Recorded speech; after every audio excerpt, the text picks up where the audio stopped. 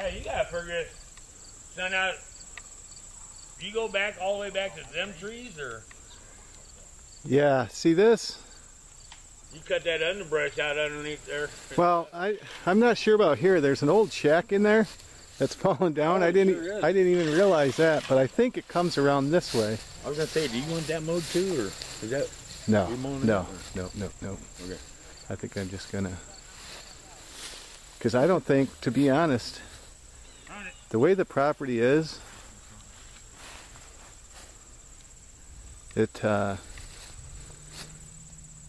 starts down here. It goes from there to there, 300 and something feet to the railroad tracks. Then it starts making its way back this way. So I'm almost wondering if it comes from there, kind of up this way. So I may own a little bit into that, but I don't think. Probably just to that shack. I don't. Good windbreak though. Oh, it is, and that's why I want to. Yeah, that's why I want to keep that, especially coming from the north.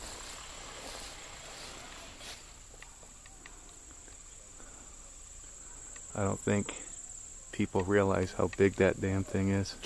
See, You know. See, and I do, because I used to work the windows on the run in the principal building. And believe me, they're a lot higher. But Oh, the principal building, absolutely. Yeah. well, the run building is 685 feet down to the first floor. I used to